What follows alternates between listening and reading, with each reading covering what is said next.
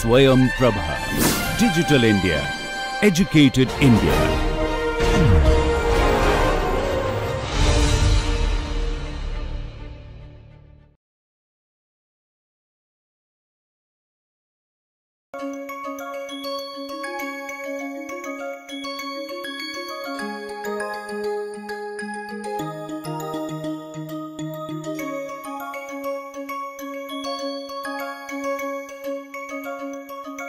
So we move on now to a special kind of aerofoils called as the LRN aerofoil. Aerofoils designed for very low speed aircraft because they will be operating at very low Reynolds number. Now we know about Reynolds number, we know that it is a ratio of inertial and viscous effects. So when viscosity is predominant, Reynolds number is higher.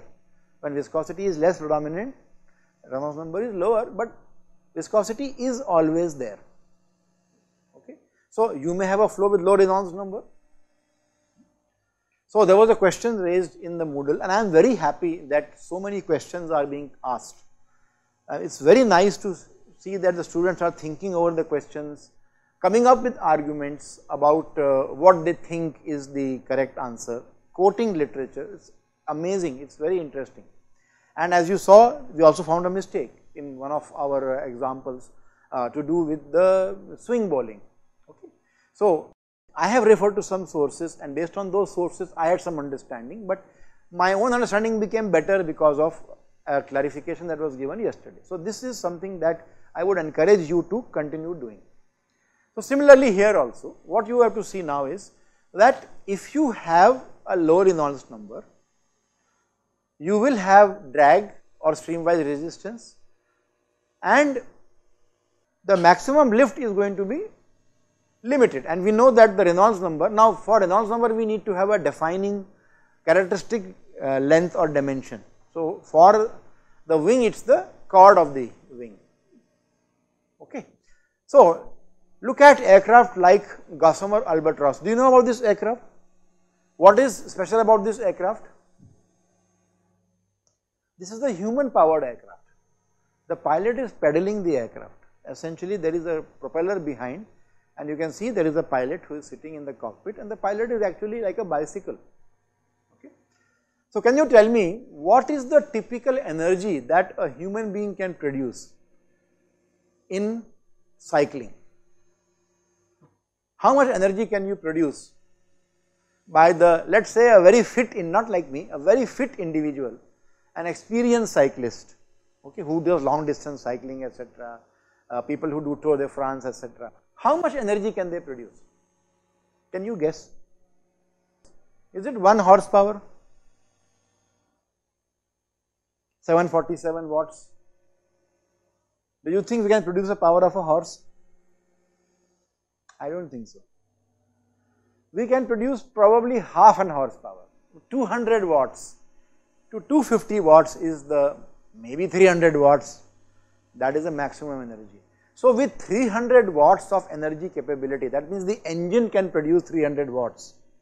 You have to fly an aircraft that can carry the aircraft and the horse and the person who is flying it. So it is a very tall challenge with 200-250 watts of power available, or muscular power generation of 200 watts to fly an aircraft. Obviously this will not be a high speed aircraft, it is a very low speed aircraft. So the aerofoil to be used for the wing of this aircraft is also an aerofoil that is suitable for a low Reynolds number flight.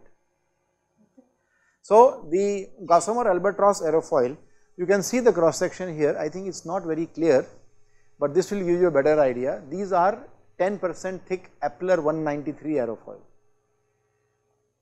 Okay. So such an aerofoil is used for low Reynolds number flow. As I mentioned to you, in the tutorial we will look at the shape of the aerofoil and corresponding it to its lift and the drag capability. Right now I am not going to go into that detail, just wanted to give you some idea. This is another aircraft which is designed for low speed flight. Okay. So where is it used, this aircraft? Looking at the aircraft, can you tell me something? What kind of plane is this? What do you think? Yes, what is your name? So my name is Atharva. Yes, Atharva.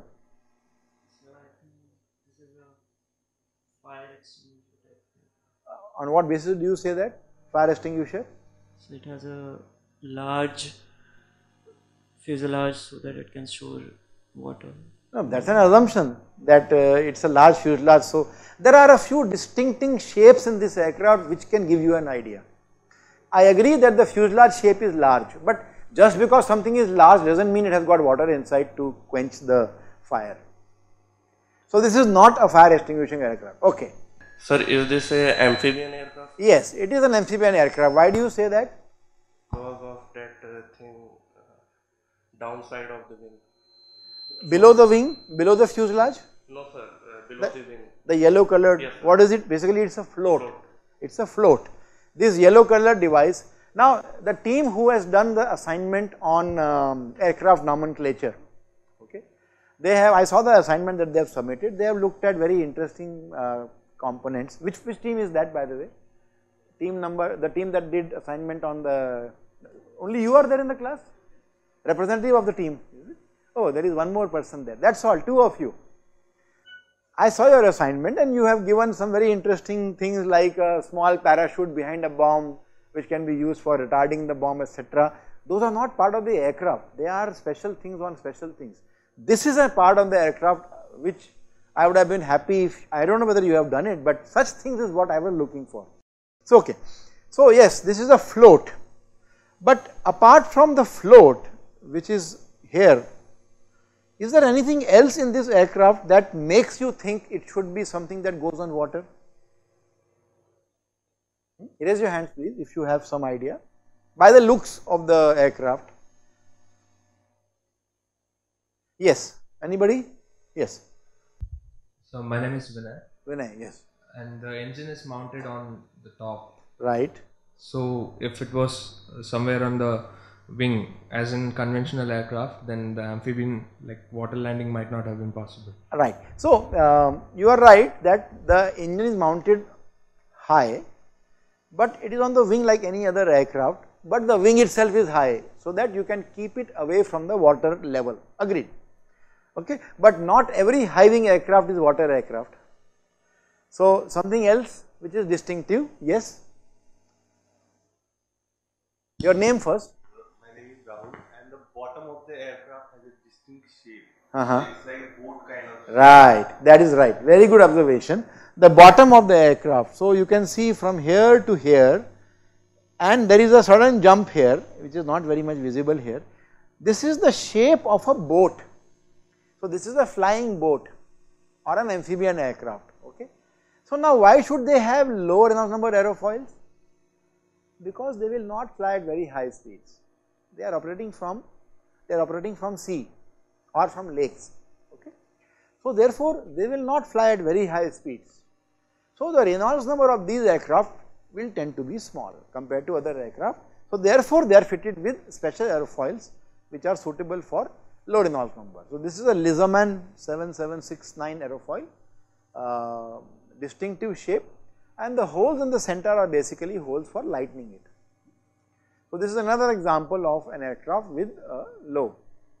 Now surprisingly, if you look at L by D or CL by CD maximum versus Reynolds number, you find that rough aerofoils are very good at low Reynolds number, and then there is the area of intersection of both of them 10 power 5.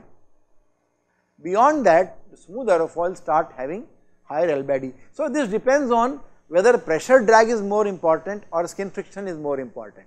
So from there you come to know. Okay, moving on, let us look at aerofoils designed for aircraft that fly very fast, faster than the speed of sound. So what will we have when you fly at a speed more than speed of sound? You will have a shock wave. So you have to have provisions in the aerofoil to handle the shock waves. Okay, this is an example of shock wave. We have already seen this, we have seen videos of this, so there is nothing great here. So basically high speeds, it is very difficult for the flow to remain attached because there is a shock wave and there is a shock wave boundary layer interaction.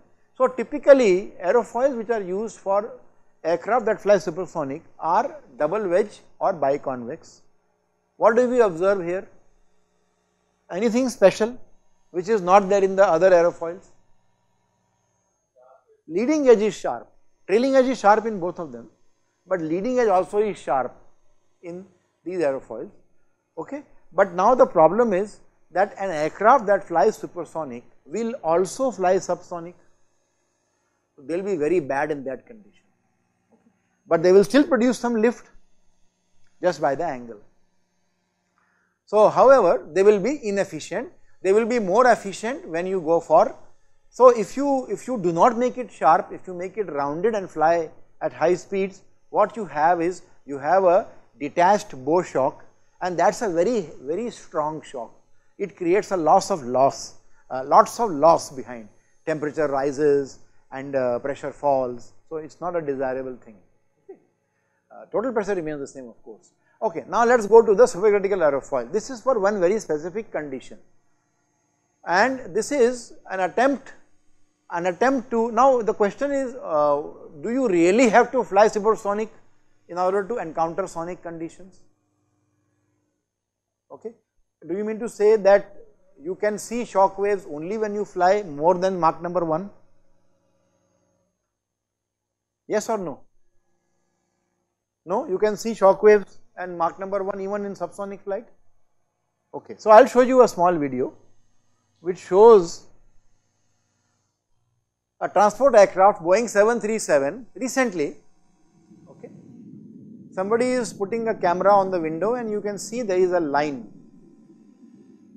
and that line is the transition line. That line is the line at which the sonic conditions are achieved, okay. So even though, just because of the acceleration from the top of the surface. So you have shock waves, you can see these shock waves on the top surface. This is the line on the wing that shows you where the shock wave is sitting. So this is so under special conditions of weather, the water condenses and you can see such phenomena, okay.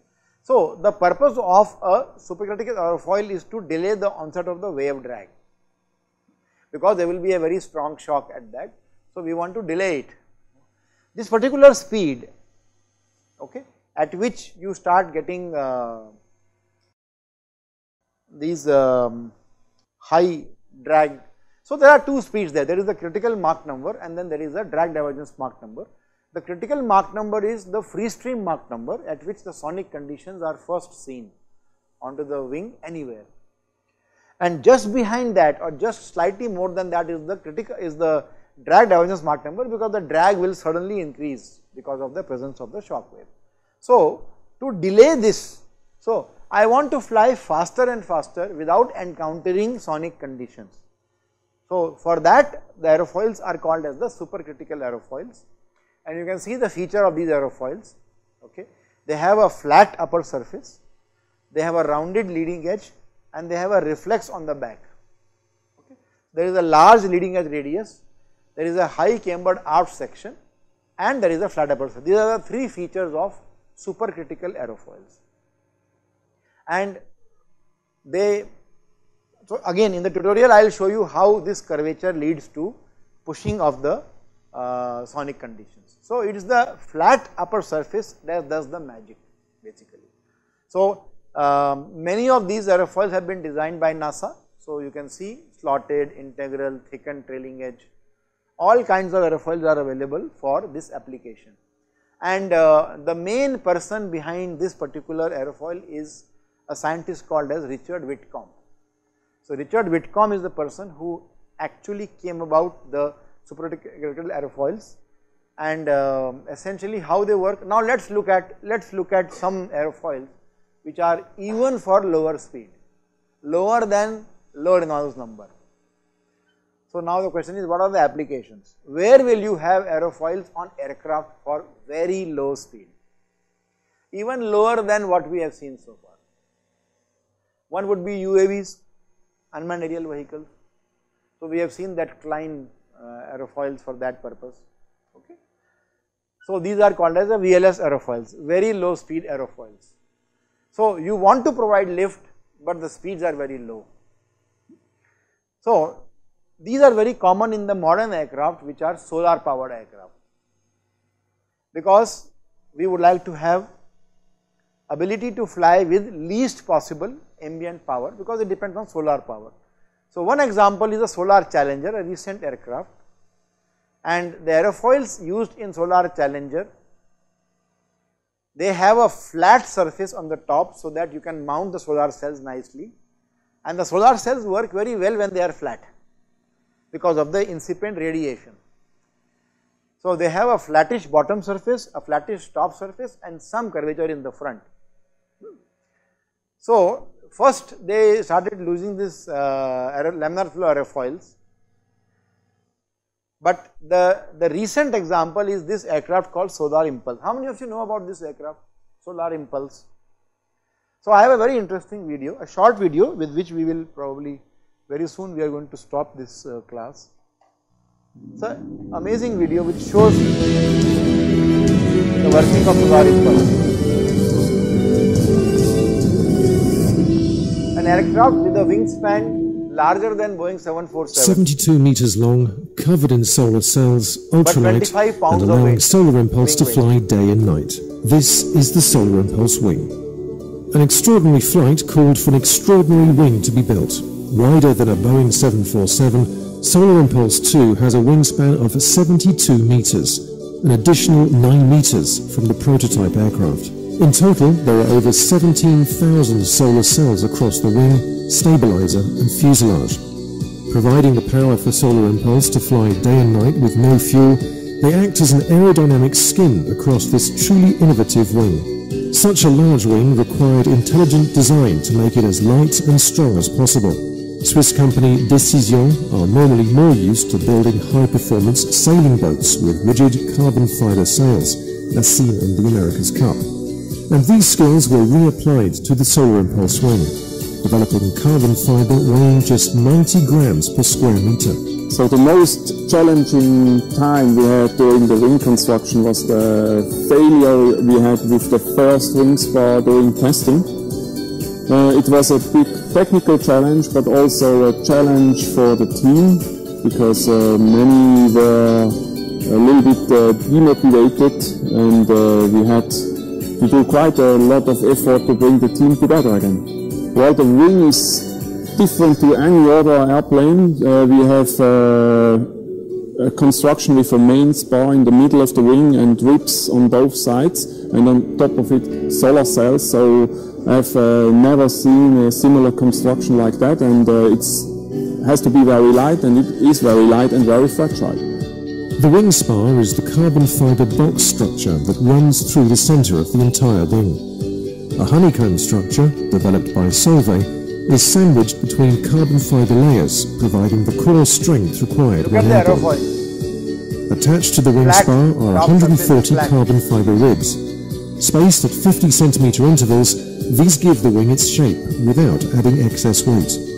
The underside of the wing is covered in a flexible fabric that's ironed onto each wing using hot melt glue. A thin solar skin made of the solar cells that power Solar Impulse 2 covers the top of the wing. To ensure good adhesion, a huge portable oven heated to 70 degrees Celsius was used to cure the entire wing. The wing is amazingly huge, but amazingly light as well. So every single puff of wind is actually moving the wing. So we should put 2 people on every side of the wing to hold it. You can hang roughly 2 people on each handling mast under the wing, but backward and forward you got only 25 kilograms of forces, which is very light. So therefore we have to... So can you imagine, it's a wing which is 72 meters in span, and the total weight is 25 kilograms. Total weight of the wing is 25 kilograms. It's really an amazing structure. Be careful with the aircraft, but fight into the wind. Incredibly, the wing is designed to be unbolted from the fuselage and split into 3 sections for transport, a process in which it's loaded into the hold of a Cargolux Boeing 747-8. The largest of these sections is 25 meters long, yet weighs only 350 kilograms. At the rear of SI-2 is the horizontal stabilizer, a much shorter wing that's also covered in the solar skin. At 14.4 meters, the stabilizer is still larger than that of many hobby aircraft. Running the length of it is an elevator that gives the pilot pitch control. The main wing has a surface area of 271 square metres, slightly larger than that of a tennis court. This massive area gives SI2 the ability to glide through the sky, descending at a minimum of 23 metres per minute with a glide ratio of 1 to 32.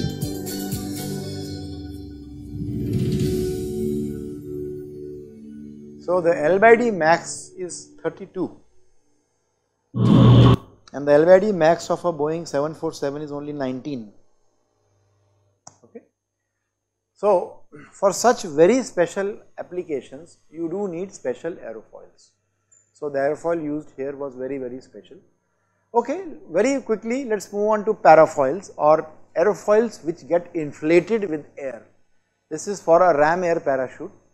So they have a cut in the front and they have a proper shape on the back, and typically they are around 18% thick, and as you bring it in the ambient wind the pockets get filled up and it acquires a particular shape or a parafoil shape. So this is a non-rigid textile aerofoil which is wind inflated, okay. Right, and then you have reflex aerofoils. These are aerofoils used on flying wings. So there is no tail here to give the stability. So the aerofoil itself has to have a reflex on the back to provide the moment, so the top will be S shaped and there will be a lifted off. Finally, we go back to the most basic aerofoil, which is the symmetric aerofoil. That means the chord line and the camber line are matching. There are some aircraft incidentally which fly with these kind of aerofoils. For example, you can see NACA 0012, it's a flat it's a symmetric aerofoil and they are used on aircraft, but mostly they are mostly used for actually control surfaces, because there you need to have equal force on both sides, but there are also some aerofoils which are inverted. What is this inverted aerofoil? So basically if you look at a stabilizer, you normally want to have down force. So what you do is you mount the aerofoil upside down. So the top surface is flat and the bottom has a curvature. So that you have an aerofoil mounted upside down, therefore under all conditions it will give a down force, except when you give it an angle. Okay, so that is all. In the next class we are going to look at part 2 of this particular capsule, in which we will look at the mechanism used for the generation of lift and also to calculate the Cp and the Cl values. Okay. So the next class is about lift generation, and many of the myths will be broken in that about how lift is generated.